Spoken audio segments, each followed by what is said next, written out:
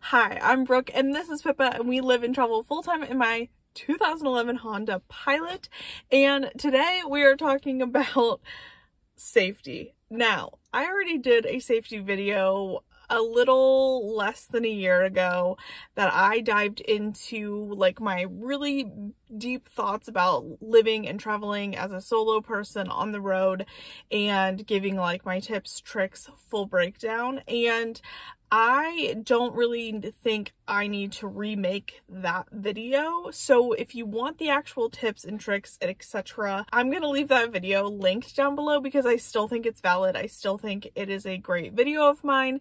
I think it really explains my stance on a lot of things.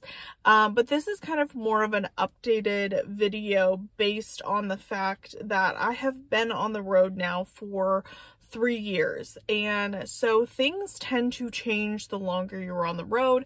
And my most commonly asked question is, do I feel safe? But I feel like I feel safe because of different reasons now that I've been on the road, and so I'm just going to kind of like riff off of that instead of giving like the same tips and tricks and stuff that you see on every other social media page, because I think sometimes the actual tips and tricks that people give out are great. I know that they are very well meaning, but every single year a new tip or trick for travelers kind of comes out and becomes just like an echo chamber for the people who are watching social media and not people who are actually traveling. And a lot of the tips and tricks that kind of go viral or are the ones that just live in the comment section constantly aren't really that applicable to day-to-day travel life, and actually probably aren't very safe to begin with. So I'm going to just give you my thoughts on how I have handled things and a little backstory on it, and you can take from it what you will. I know that I'm very self-aware now in the fact that like 95% of the people who watch my videos will never go on the road. They probably won't ever even camp or sleep in their car or sleep in a tent or get an RV or rent one or whatever, and that's totally fine. I understand that these videos are for public consumption and for entertainment, but for the 5% that also live on the road or really will get out here at some point, I do want to bring my unique perspective, which is why I have this channel, to be able to kind of explain how things really are. So when I first moved into my car, I literally left the airport and had nowhere to go but to move into my vehicle with Pippa. We stepped off a plane at the Phoenix airport, picked up my Honda CR-V at a storage unit, and immediately had to live in that car. Like, I did not have any I didn't have any prep time. Like, so while my journey is a little like confusing for some people, the actual move into a vehicle and not into an RV or a Class C or anything like that was like not a choice. Like, it was a very instant thing that had to happen the day that I got back to Arizona. So, and this happened 2 years ago, and the only thing I knew was how to exist in the camping community, because that's what I started in. I started car camping, I started traveling in an RV, and that is the community that I have stayed in. So I do not attempt to exist in places that I am not welcome. And I think that is one of the biggest parts that keeps me safe. So I do not attempt to exist in society at all. I think because I'm relatable on camera, because I'm sober, I am white, I'm young, I have a job, and I stay relatively clean or clean looking in my videos, people forget that I am in the traveler, basically unhoused community. You guys are getting a window into my world, but I do not exist in your world. Does that make sense? Other than like these videos. So I don't generally, as much as I humanly can, unless it is a necessity because I'm traveling from point A to point B, I try not to exist in general public spaces like Walmarts, parking lots, rest areas, hospitals. That's the viral one that's going around where people are saying to park in hospital parking lots, and that trend is going to die soon, so I'm not even going to give my views on how unsafe that is. But I have found that any conflict I have ever been in on the road has been where the two worlds collide. So at gas stations, at grocery stores, in the places that a lot of you guys want in the comments travelers to park or to sleep or to function. And most of us do not function well in society because we're not accepted. We are a subculture of society at this point. So I keep myself the most safe by staying around people who are like me. So to you, that may be somebody who looks sketchy. That's a weirdo. That's the creeper in the forest. That's in that rundown camper. That's in that rundown minivan, or isn't in a rig that you would perceive as van life or wealthy or doing this by choice. But I feel very safe within my own community out on public land or camping style because it's my people. They are not people who are going to disrespect my space. They're not people who are going to call the cops on me.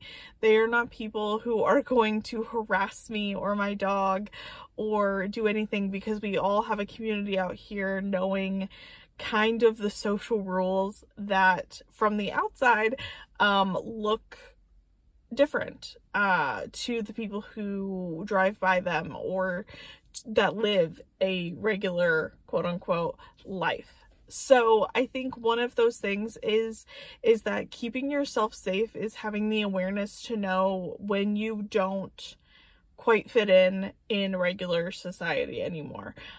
So I'm speaking to obviously the people who are either doing this by choice and have been preparing for it, or the people who don't have a choice and have to start this on their own.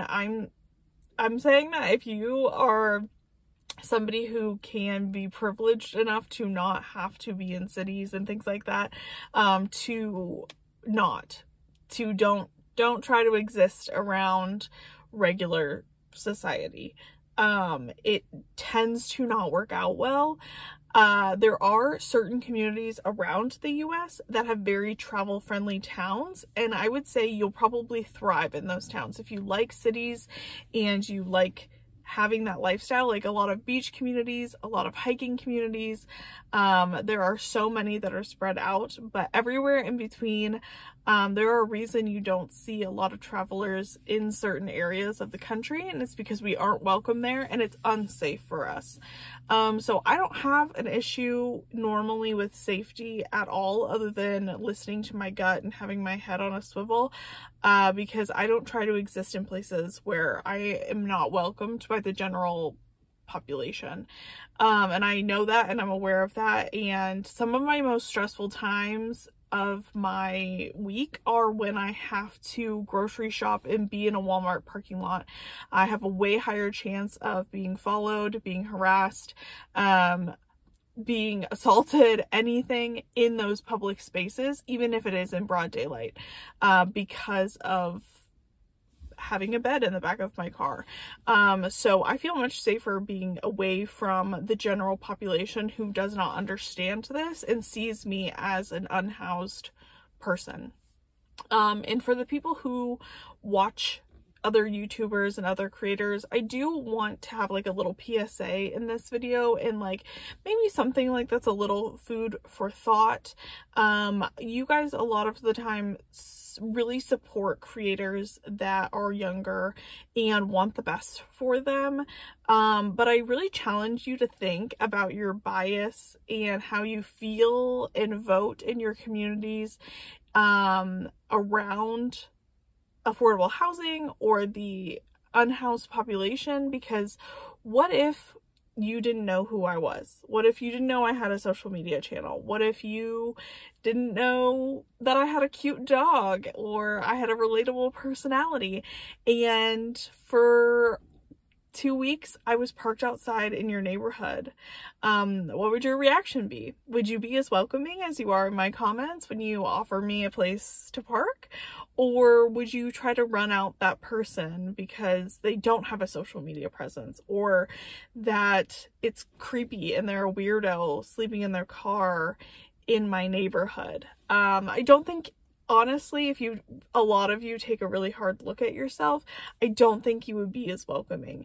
And that's okay, because I understand it's stranger danger, it's this, that, and the other, but I think people like me and who look like me and have this platform can start to challenge some of that behavior, because unfortunately these situations for younger and younger people are going to be making these choices to exist in this type of space. And I really challenge you to think about things a little bit differently when you're offering some of that safety advice, because a lot of the times we are more afraid of how you will react. It's not the other way around. There are very, very, very, very few creepers or weirdos or people with ill intentions in our community. Of course, every community is not perfect. Every neighborhood is not perfect. Every subculture is not perfect. But at the same time, it happens far less, because we all have to look out for each other, because we all don't have permanent homes. So I would just take this safety kind of riff and challenge yourself to see how you feel about it. And to the people who want to get on the road and truly are planning to actually do this lifestyle, I also challenge you to be more open-minded in joining some of these communities and being kind, and that karma in the travel community is real. If you have the opportunity to help someone in a bad situation, whether that's helping them get their rig unstuck or to help them jump their car battery, etc., there is always going to be that karma that comes back around, because good people really do exist out here that will help you every step of the way. I wouldn't have made it this long on the road feeling super comfortable and having 0 incidences with my safety if this wasn't built full of mostly amazing people who are also on the road. They may be weirdos, they may be outcasts, they may be whatever, but not in a bad way. In a very special, this is like a life-changing experience type of way. So I don't think anybody should be any more afraid than you already are living in your own community. But I do challenge you to be more open-minded in how you view things. So that is my little riff on safety today. I hope you guys enjoyed it. It's a little bit different. It's not so tips and tricks, but it is me wanting to make sure that I am bringing a unique perspective to my channel. And I will see you guys on the next one. Bye.